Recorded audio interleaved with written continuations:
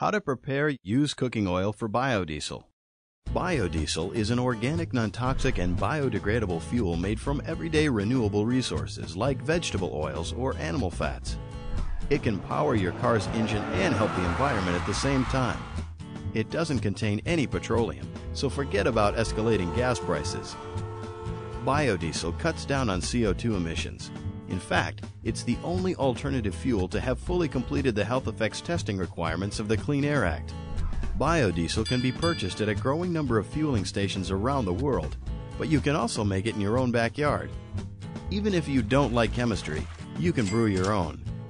There are a few important factors to keep in mind when making your own fuel.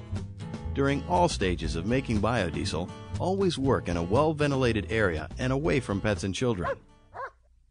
Before you begin making your biodiesel homebrew, follow these simple steps and find out how to filter your used cooking oil and ensure a good batch of biodiesel.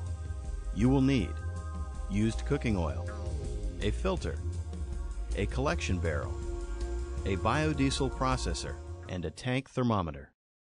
Step 1. Collect your oil. You can spend the extra money and buy new cooking oil, or you can find a restaurant and ask them if you can take their used cooking oil off their hands. Used cooking oil will have a darker color to it and will most likely have chunks of your favorite fried foods floating around. You will need to get rid of these mystery chunks before making your biodiesel homebrew. Step 2. Chunk removal. Filtering your used cooking oil will eliminate the chunks of food and other particles before you begin your biodiesel homebrew process. Larger chunks can contain water and can mess up your biodiesel reaction. Smaller suspended particles should also be allowed to settle so they don't attach to your heating element and muck up your processor. As you pour out your used cooking oil, let it run completely through the filter. The filter doesn't need to be too fine. A paint strainer or window screen will adequately remove the particles that are large enough to affect the biodiesel reaction. You will notice large chunks of fried mystery food collecting in the filter.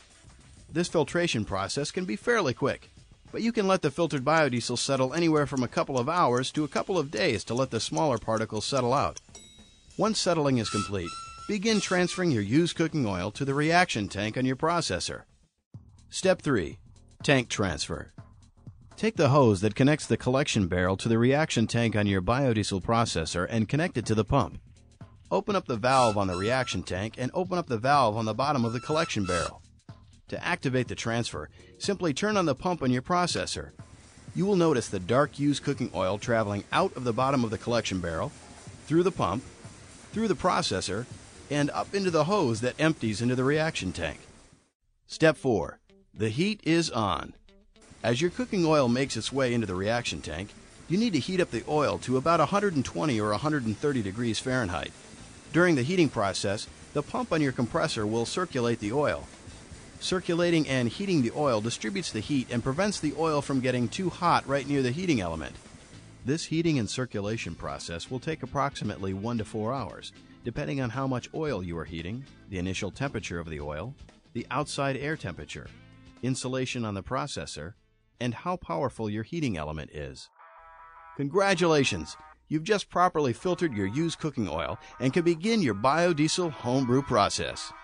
By choosing to use an alternative fuel, you've helped to cut down on CO2 emissions, cut dependence on foreign oil, and saved yourself some money. Nice work!